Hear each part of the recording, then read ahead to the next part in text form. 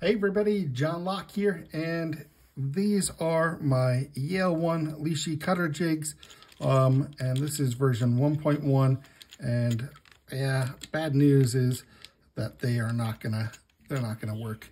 Let me show you what I've got here. The key orients like this.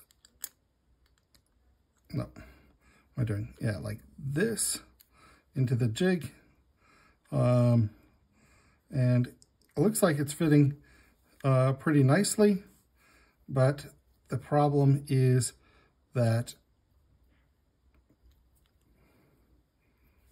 if you can see here, there's quite a wide gap between where the key rests in the jig and the back of the jig. You can just see there's a gap there.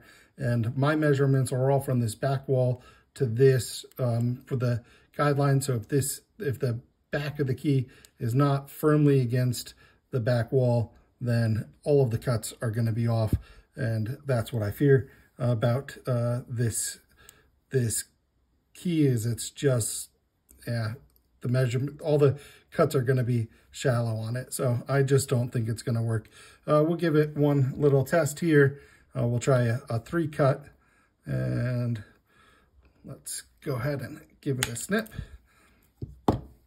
And I'll pull out my spec sheet for the Yale. Give me 1 second here to find it.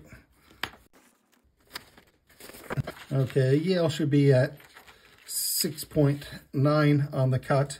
Let's take a look there on the micrometer. Okay, we're zeroed out. And the 3-cut is on here, 0.682. So we're not too far off. Interesting. So we're, 0.7 off. Let's give it a couple more cuts, and just see how close we are on some other cuts. I'll do a 2-cut.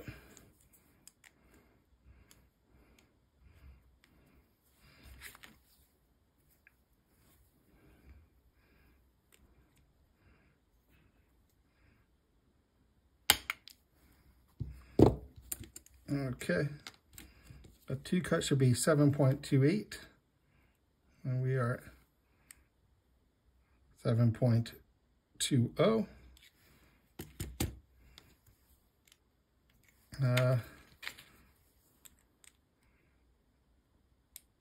But we're deep on all of them because we should be back a little bit further. So that's why we're deep, because it's the key's too far this way, meaning we're cutting off more than we should. And that makes sense. I mean, we're off by just a little bit back here. If this was pushed back all the way, then we would be getting slightly shallower cuts, and that's all we need. So we're close.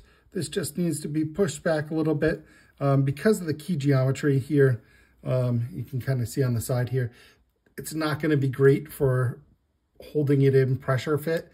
It's going to be a really difficult task to get that pressure fit because it's got an angle on it. So it's just gonna, if I try to make it pressure fit, it's gonna slide out every time. So this one, you're gonna have to hold, the jig to the key, but it's fitting pretty nicely. What I like is that right now on the model, it doesn't have back and forth play. Once the key's in there, it's not back and forth. It just needs to move back enough so that the back of the key is touching this part. So I've just basically got to take this whole ramp system, move it back a little bit, and see if we can get that dialed in. And we're getting pretty close here.